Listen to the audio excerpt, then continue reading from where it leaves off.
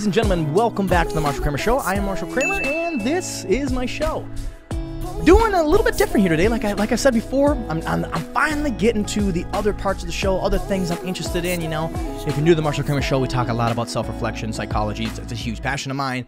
Again, I've had an episode recently about film. We talked all about the Batman, the new recent movie, and we got some upcoming guests, some new guests that do some things that the average people don't, and I think it's going to be very interesting picking their minds. So look forward to that. Very excited for that. Kind of a gloomy day here. We had such a beautiful streak of spring weather these past few days. Mother's Day wasn't even that bad. Oh, no, Mother's Day actually started. That was yesterday. Mother's Day, it started to rain. But, yeah, I woke up today, it was storming, and it kind of was a little spooky. There's a little bit of a fog and mist and whatnot, so I felt kind of spooky. So I wanted to tap into another hobby of mine, which is horror. And just like the Marshal Kramer short films, you know, the only one we got out so far is called The Shape. You can, I'll pop it up here on YouTube, but you can check that out on my YouTube channel, Marshal Kramer. It's just a 5.5 minute short film.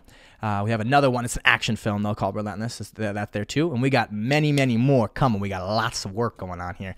Yeah, working with some good people. But I want to talk a little bit about short stories. Oh, so how can I do this? How can I tie in horror to a podcast? I can read short stories, and I'm a huge Redditor. So one of the Reddit threads I don't necessarily follow, but I do check into it time to time, and that's Scary Stories. And I just want to kind of read it, you know, have some fun. To be honest, to preface this is my first time reading these, so it may not be the best fluent. I may be a little bit choppy, and the story may be stupid. All right, the story may be dumb. So maybe I'll read through more than I think I need, and then we'll go back and cut out and pick the better ones. But I'm also going to, if you're on YouTube here and you're watching, I'm going to pop them up and take a screenshot of them. But I'm also going to read who was the poster, you know, to give them credit, because none of these are my stories. But maybe I can read them in an entertaining way. So the first story is posted by Snow Lemons 4253. And the story is called The Time I Saw a Time Traveler. I work at a distribution center for Zoomies. And when I was still on the morning shift, I would have to get up at 4 a.m. to make it because I lived 40 minutes away. And one morning, as I'm driving on the freeway going north, I experienced something I can't explain. I was on a 3-lane highway, and I was on the middle lane trying to get over to the one on my right. As I look over my shoulder, I notice a big semi almost halfway behind me, so I speed up to get some space. But as I continue to turn my head to look, the truck began to become harder to see. Keep in mind, this is the early morning and it's still dark out. But I could see his lights on the sides, but the more I looked back, the less I could see it, the less I could make it out. Until it hit me. I then realized that the truck had disappeared into thin air. There was no way this can be explained, because there was no way for him to get off. There were no exits near us. I looked everywhere, rear view, side view, and windows, and I could not see the semi-truck. How does a giant truck just disappear like that? Must have been a goddamn time traveler. Now, that's interesting. So 4 a.m. she gets up, right? Or whoever it is, the person gets up and starts driving. And this right here is probably somewhere around 4:30. Now, I have heard many times before stories like this, paranormal stories, you know, time travelers, aliens, you know, even, you know, ghosts, whatever. A large amount of them are reported seeing them in between the time they call the witching hour, somewhere around 3 a.m. to 4 a.m., maybe early, you know, a little bit into 5 maybe. And if you think about it, for the average person, what time is that? It's, for a lot of people, it's the middle, 3 a.m., 3:30, 4 a.m. It's the middle of your night. You know, it's your peak deep sleep. And then, you know, otherwise it's early morning, you're groggy. And so maybe that kind of explains it away. I don't know if you've woken up groggy some mornings where you're just out of it, right? But if you ever woken up from a sleep or a nap where you wake up and you look at the clock and you still have more time, you know, it's not your usual time to get up in the morning, or you're like, oh, I want to nap for an hour, you know, I just nap for 35 minutes, but you wake up and you feel fine. But come on, we're going back to sleep now, you know what I'm saying? So then you know, go back to sleep, you fall back asleep, and then And then you wake up. I've done this before. And then you wake up and I'm like, where am I? Everything's fuzzy, dude. I'm so groggy. I'm like so out of it. It's like I'm in a lucid dream. I'm like, what's going on? Where am I? Who did this to me? What? Like literally, I've had people who've woken up, typically wake up at like 7 a.m. and they woke up at like 5:45 on a Sunday, and then they looked at their clock. They go, oh, I still got time, and then they fall back asleep, and then they wake up at like 7:05, on a Sunday, and they usually wake up at 7, right, on a typical week. And then also like, oh my god, I gotta go to work. And they'll like start rushing. Maybe they'll call their boss and be like, hey man, I'm so sorry. I'm gonna be late. And the boss is like, what? It's Sunday, man. You're good. Oh. So that's probably what explains it away, because I'm not gonna keep explaining all of these away, because, that's the fun and the spookiness. But yeah, maybe it's that, you know what I'm saying? Because that's interesting now. That could be something stupid. But you would think, even if it was just a straight, I don't know, how many trees were there? Was it a straightaway freeway? Because yeah, even if he pulled over, he'd have his hazards on, or he'd still have his headlights on, especially if it's in the middle of the day. I don't know, man. Shit, I don't know. Again, the other thing too is that I think a lot of people say these things, the alien stories and the paranormal stories. Not that they do it for attention, but not that I like find them far-fetched. Like aliens, like, they could totally exist. Extraterrestrial intelligent life, absolutely.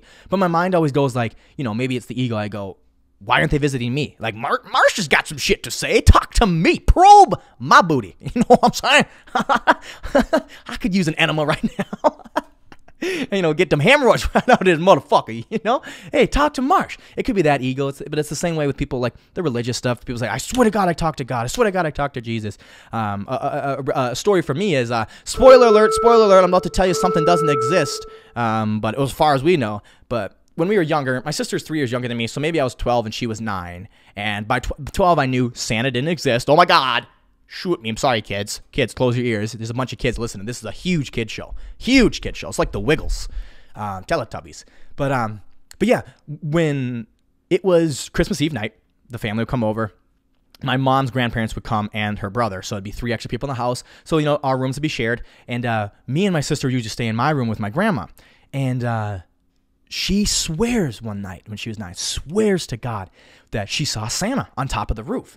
Swears to God. And I swear to God, I can't remember. Again, the mind is so powerful. So these are my 2 things. The reason I'm here is because I think people either do it for attention or they do it for this reason. She swears to God she saw Santa. She's like, I saw Santa. Now, she could be lying and could be doing it for attention, but that's just not really like her. I imagine it's not. Imagine she really thinks she saw it, because the brain is super powerful. And eventually, years comes by and I ask her that, and she's like, yes, I do remember that. She's like, no, obviously.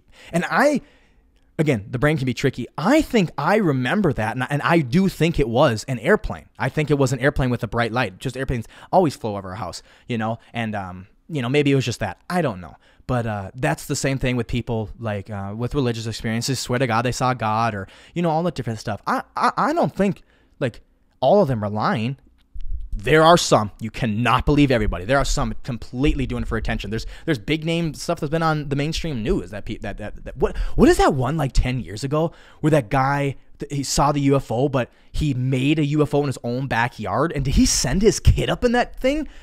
Oh, I can't remember. The dude literally made like a inflatable UFO and then said he saw it, XYZ, took pictures of it, and then it turned out to be a huge fake thing. So a lot of people do this shit for attention, but also like this person here, early in the morning and shit, you're groggy, you don't want to go to work, you're maybe in a bad mood, whatever, you're just like out of it, man. So then you see something like this, and then it kind of makes it fun. Like, this shit's fun. If you know what I'm saying?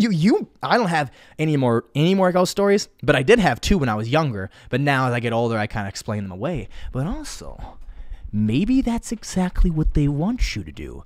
Just, maybe, it's starting to rain, baby. Oh, I gotta go fucking close my windows. I gotta go close my car windows. I'll be back. Sunny days, 'cause everybody loves them. But tell me, baby, can you stand the rain? Can you stand the rain? Yeah. Whew. I'm out of breath.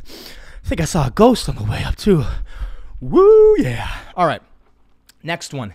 So, again, mind's playing tricks on me. Ghetto boys.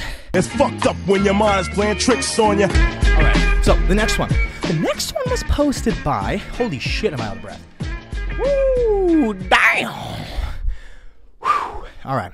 The next one was posted by stranger_at_night. Stranger at night. I don't know if I already said it, but if you're watching on YouTube, I will pop all these stuff up if you want to look at the Reddit posted or you want to read along with me. Otherwise, sit back and listen to this story called A Cat Plans.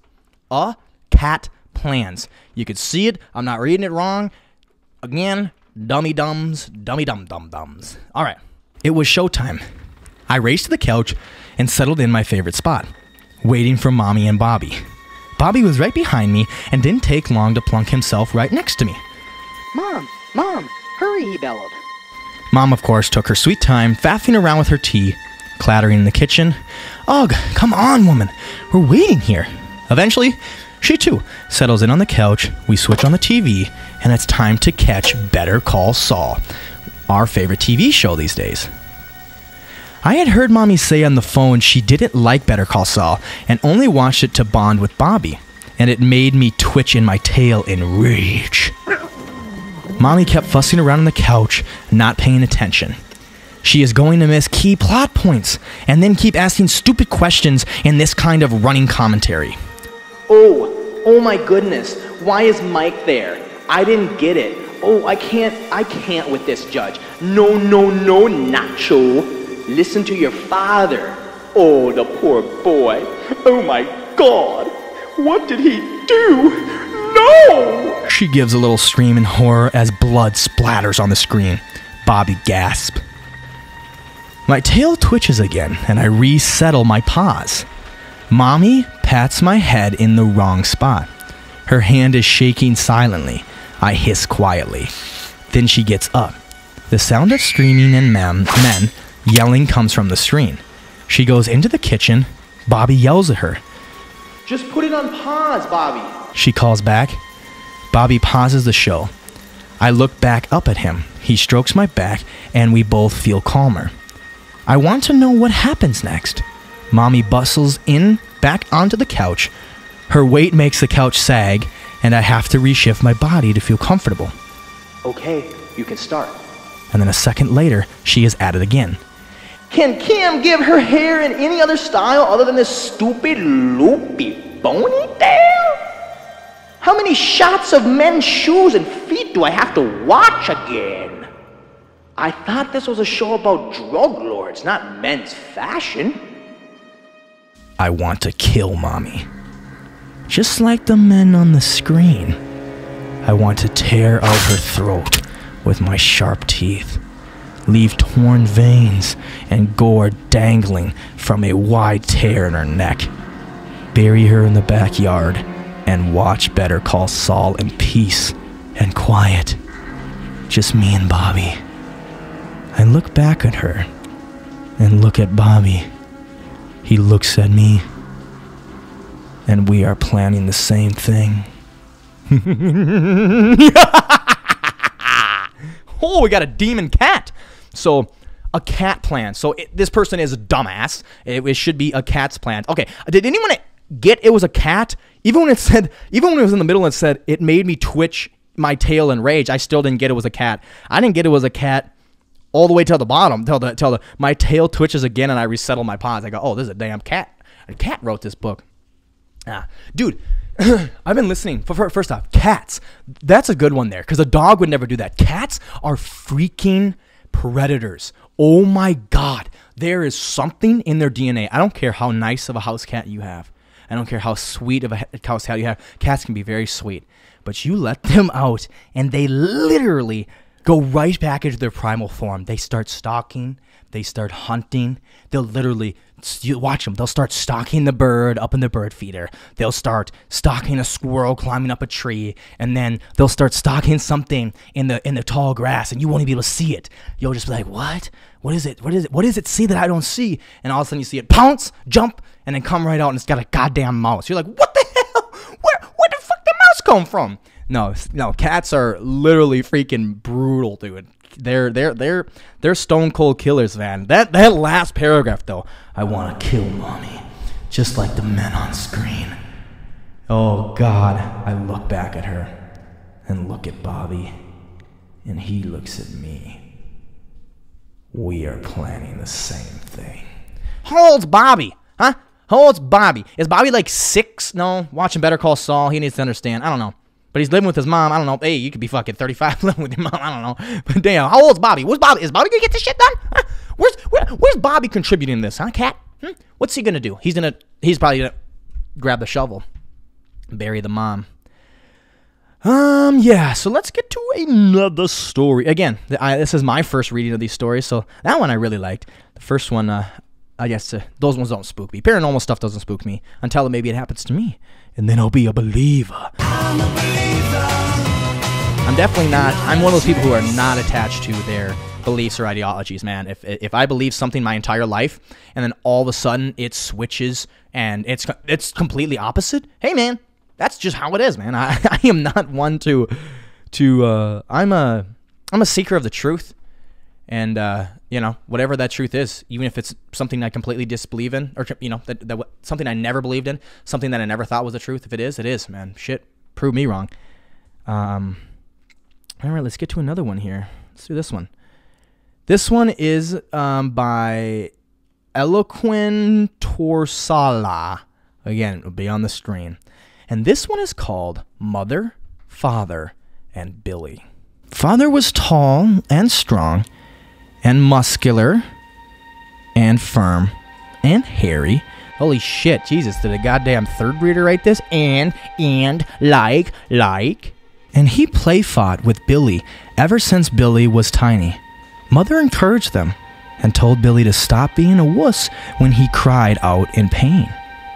Mother always said feminists were making all men weak and girlish, and together with Father, they wanted to make sure Billy did not grow up being weak and girlish, but strong and manly like Father.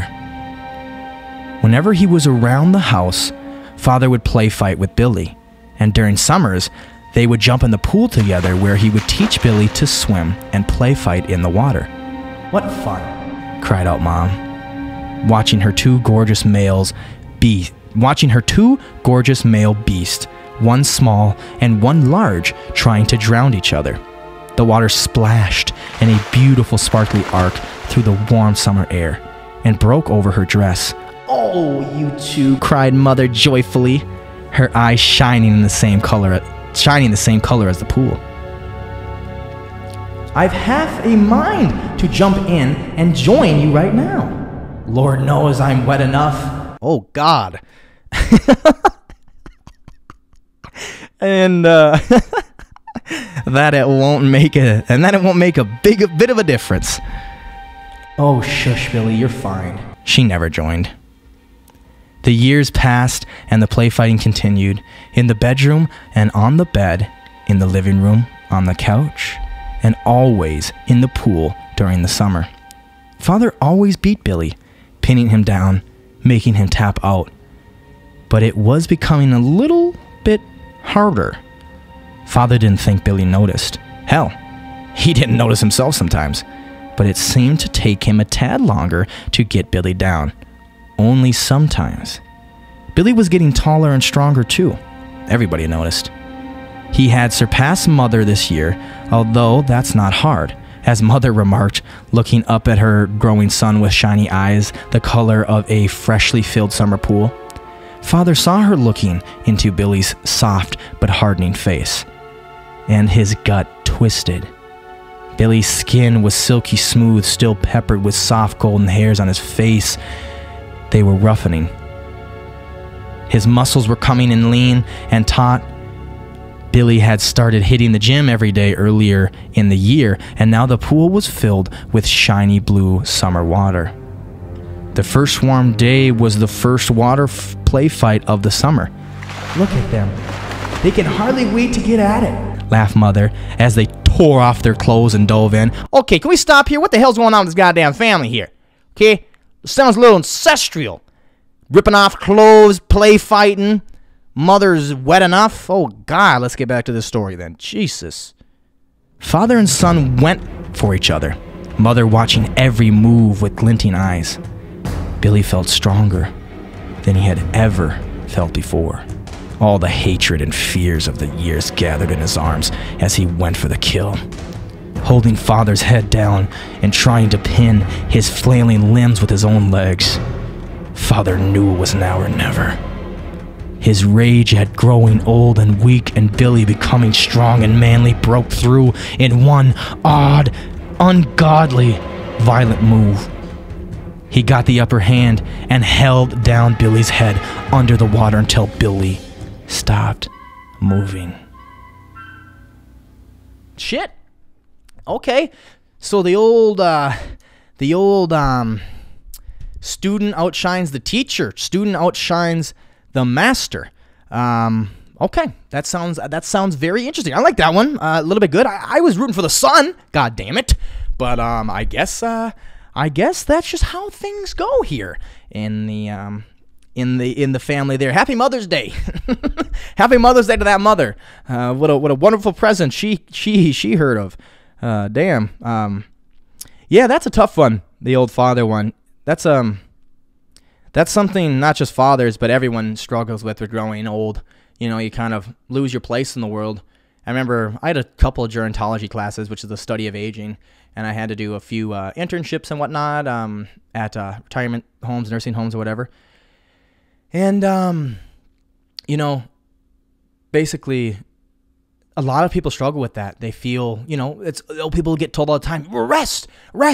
You're good. You did all your work, man. Go have fun now. And it's like, you know, humans find a lot of purpose and motivation in working, you know, and especially for such a long time. Think about like athletes, dude. Like a lot of athletes have excruciating trouble, even celebrities of all sorts, politicians as well, especially like the higher your high was, you know, the harder it is for it to be taken away. You don't feel like the man anymore and stuff like that, so that's kind of tough. Now, I don't think it justifies killing your son, but, you know, hey, man, everybody struggles with different things in their life, man. That's just kind of how it is. But, Jesus, I thought that was taking a different twist than it was. I thought there was a little bit of kissing, but obviously it was a little bit of fisting.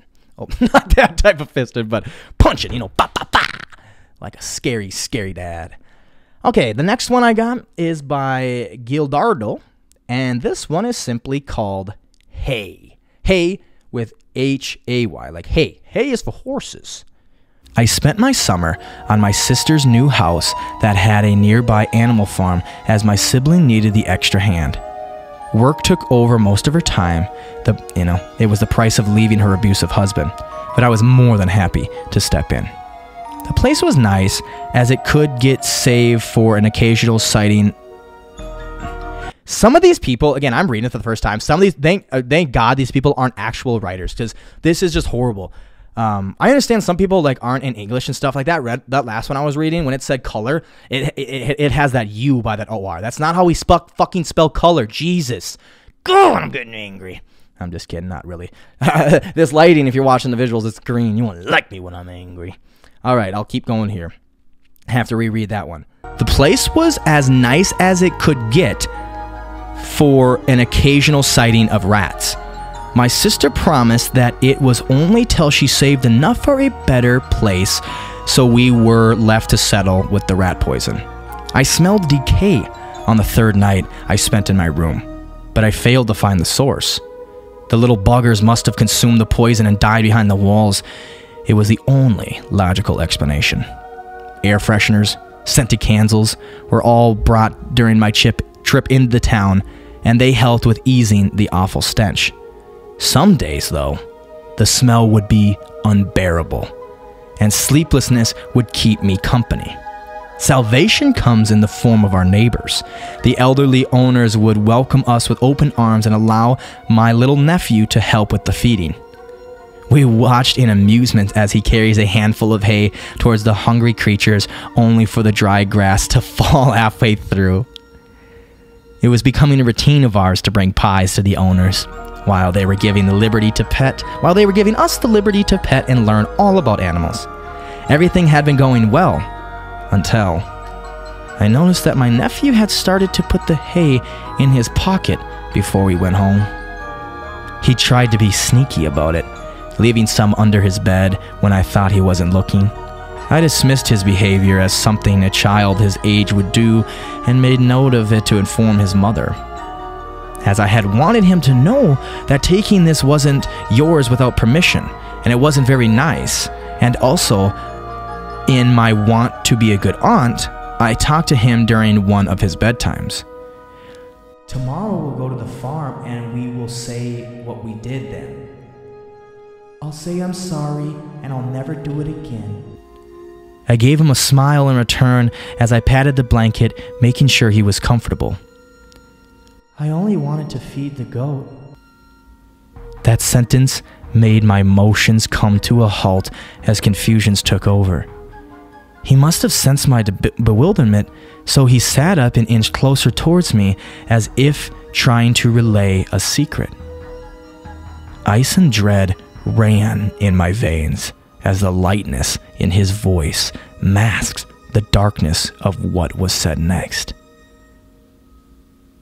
It's for the tall goat that stands in the corner of my room. It visits me every night. Breathing suddenly became difficult as his revelation, as the atmosphere in the space started to turn to suffocating. I wasn't given a chance to process one small thing before the maggots in my stomach became a bomb. Sometimes it's in your room too. Oh, damn. That one got me chills. And never, yeah. So I can see this one too. Behavior. She used a UR. Her behavior was IOUR, and so we just do IOR. So it must be another foreigner. But damn, this was better writing. This was some descriptive stuff. That was good. So that's the goat. It's what's the? I can't remember the goat. I can't remember the goat's name, but it's the typical goat with the horns going all the way back and the tall devil goat. It's part of the satanic ritual, right? It's that goat. I can't remember what it is, but there is a goat name. So interesting. That was good there. That one got me. I think I could kindly get it when he said I just wanted to feed the goat. I go, oh shoot, that's scary. But that last part, sometimes he's in your room too. Like, damn, that shit would be so scary, man. Oh my god, that shit gets me. That was good. I like that one. Let's do this one for the sake of modern politics. This is called The Ukrainian Kid, and it's done by Scary Stories. I was playing Roblox. It's an online game. I just looked it up, and I had no idea what that was. And just so you know, I knew Ukrainian because I lived there for 3 years.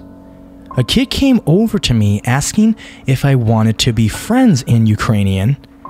She made a lot of spelling mistakes, so I was thinking she was very young. You also make a lot of spelling mistakes, god damn it, so don't judge her. I said sure, and I asked her name. She said her name was... Oh god, that's not even in my language, holy shit. She said her name was Sarah, which was... Oh, never mind, there it is. Which is pronounced Iris.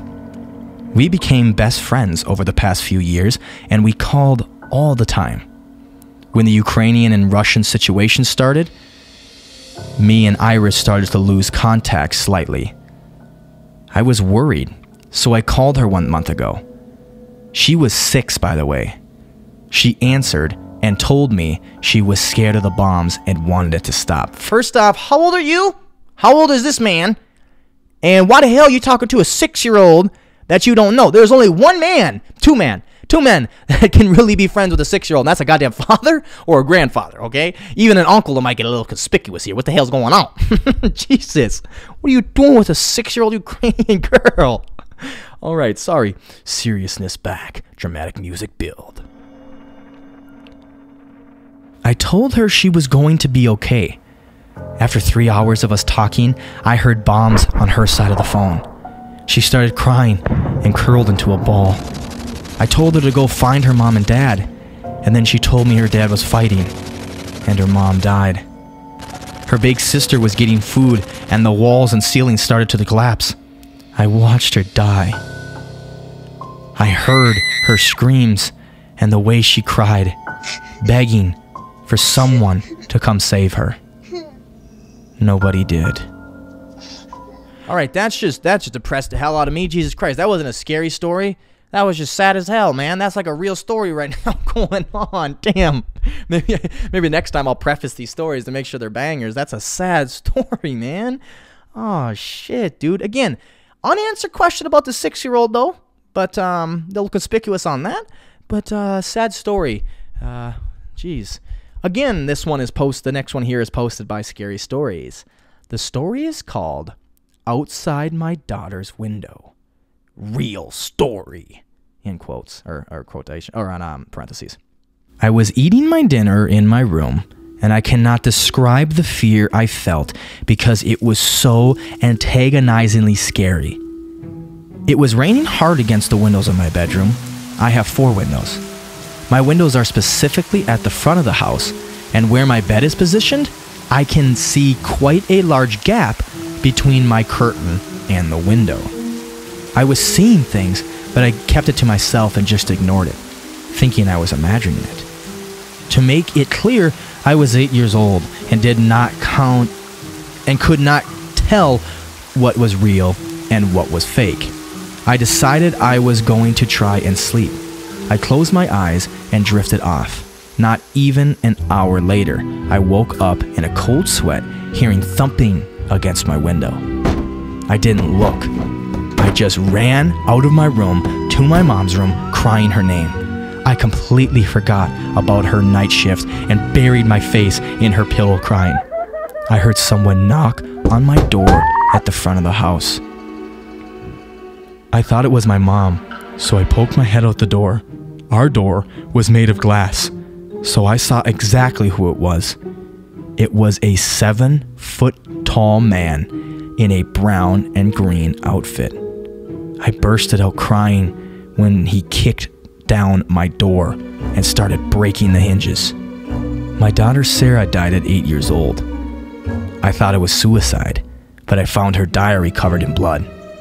If I just stayed, I could have saved her. I feel sick, and I'm going to post this everywhere because I want the guy that ate my daughter. Spooky, spooky, spooky. So, first off, confused on who was writing the first paragraph and then who ended it. Was this mom? I don't know. So, so the first paragraph was in quotes. It was all about the 8-year-old. And then the final paragraph was about the mom of the 8-year-old. First off, leaving an 8-year-old home alone, that's goddamn scary. Jesus Christ. And second off, suicide? You thought an 8-year-old committed suicide? That's some crazy shit right there.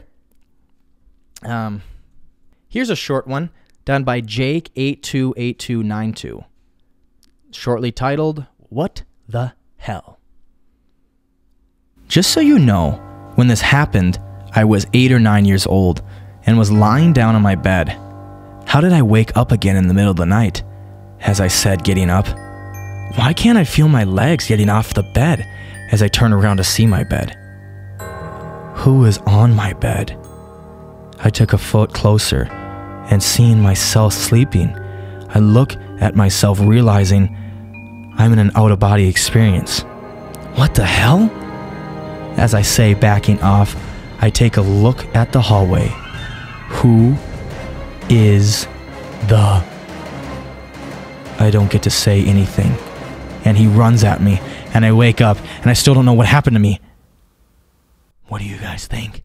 Okay, that's an interesting one. So that's called the hag. That's called the hag, or sleep paralysis. He basically experienced that. I don't know about the outer body, but he couldn't feel his body, and then he saw his own body, and then when he turned in the dream, or whatever, the dreamlike state, so the outer body part, not the sleeping part, he sees this monster, and he couldn't even finish his sentence. Who the heck, as this monster starts charging at him, and therefore, and then he wakes up, from a dream. But that's actually called the hag, or sleep paralysis. It's another paranormal thing. They used to use the hag to scare kids, basically staying in your room at night. I don't know if it was something stupid on like you got to leave your socks or shoes by the door, or you have to have your door closed. I don't know what it was, but it was basically a folk story to scare kids into staying in their room and not bothering their adults at night. Again, it's another 8 or 9 year old one, like I've been saying before.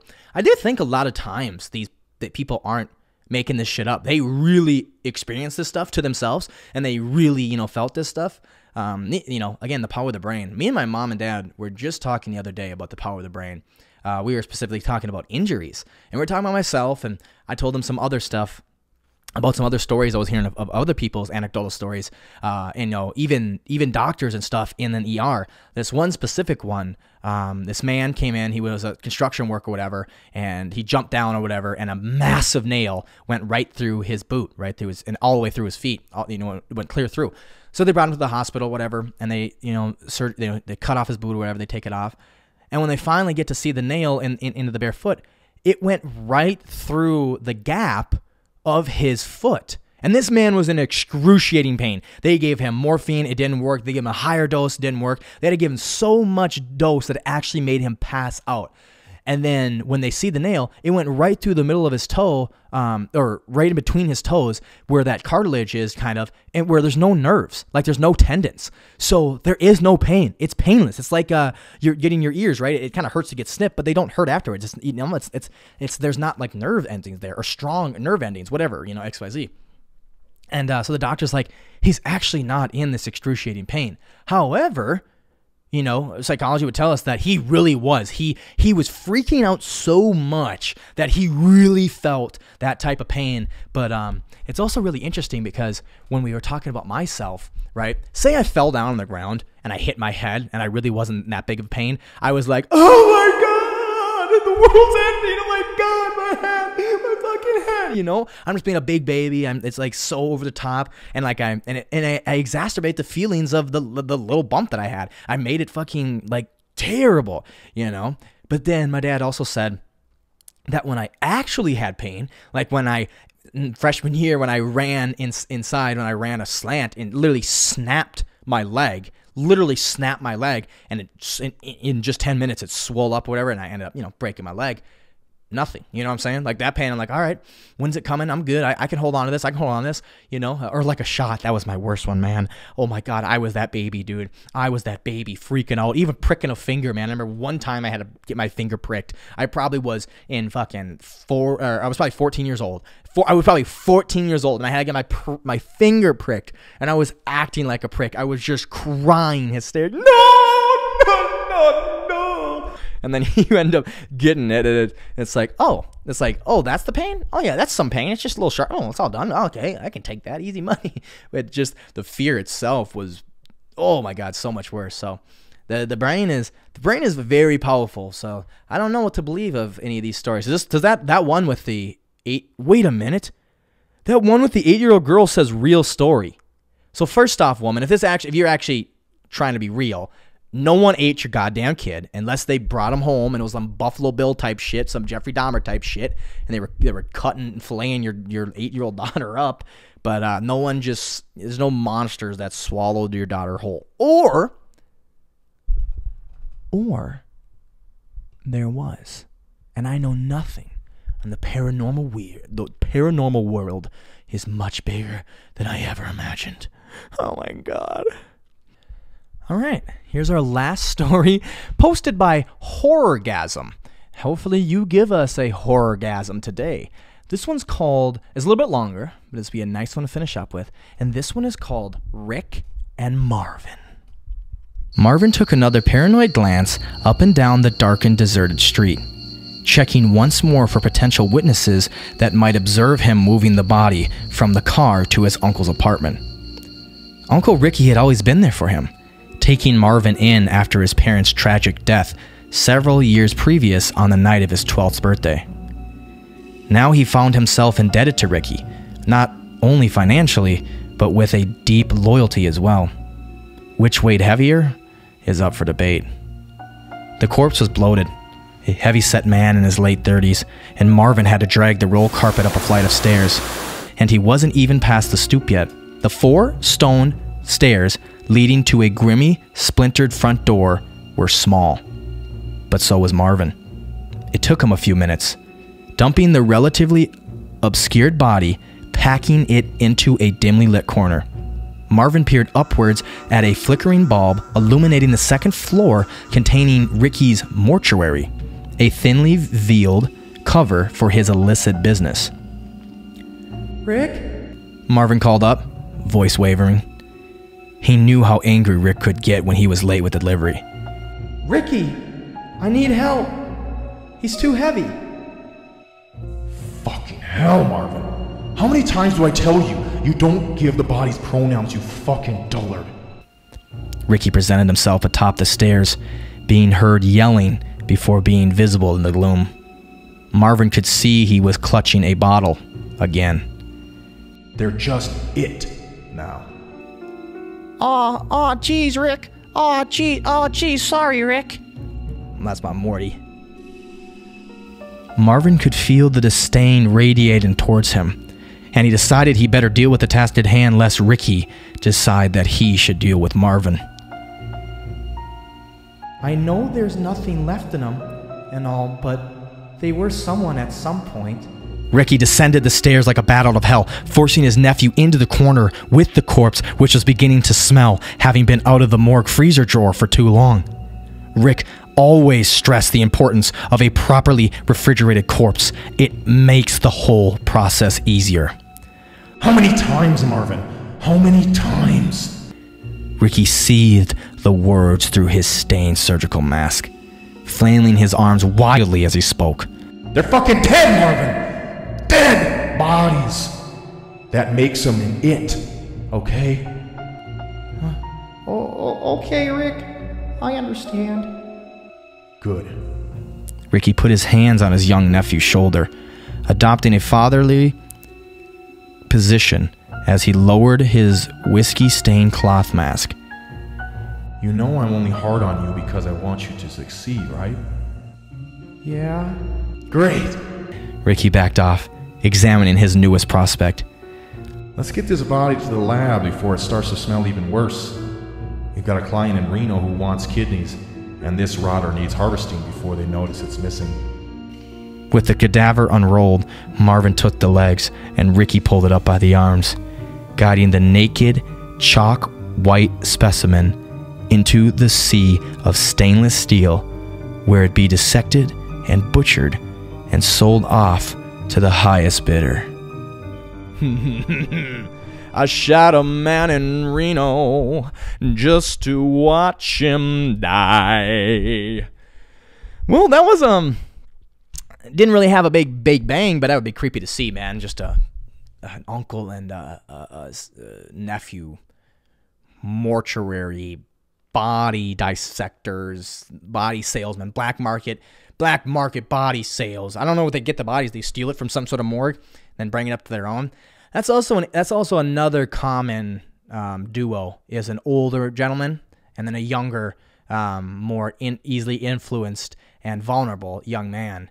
I don't know if you ever remember the story of the DC sniper, probably one of the most infamous killers of all time. An older man took this young man and tricked him into, I think the young man was from the army or whatever. He had skill in shooting. I don't know. I don't remember, but basically he tricked him, and they were so stealthy, man. They made a position for this kid in the back. So, you pull the seats down in a, let's say a sedan, you pull the seats down and you're exposed to the trunk. They made a hole right out of the trunk where he could just sit there and snipe. And yeah, so that's a common thing. It happens a lot. I've seen it happen a few times in stories of Criminal Minds and stuff. I know that's not real life, but art imitates life. So yeah, that's another interesting duo. The old wise leader, and then the young vulnerable man just looking for a purpose in his life, and he can be tricked into anything. But yeah, that's a trick one. Rick and Marvin. I was just thinking of Rick and Morty the whole time. That's what. Geez, Rick. I haven't seen the new seasons of Rick and Morty. But that's all I really have here today for that series story. I hope they were a little bit good for you. I hope you enjoyed them a little bit. I did. I sure enjoy reading them. I'll definitely follow that Reddit thread a little bit more, and I'll bring it on the show a little bit more too. I'll tidy this up, added some music, and make it super enjoyable. If it's not enjoyable for myself, then I probably won't even post it, but I will post it. Dude, like I said in the beginning of the podcast, some up and coming stuff. I got some new guests coming. We got some interesting stuff. I'm ready to start learning from other people, and not just always be the one talking. So look forward to that. Better stuff is coming, and I'm gonna do some traveling too.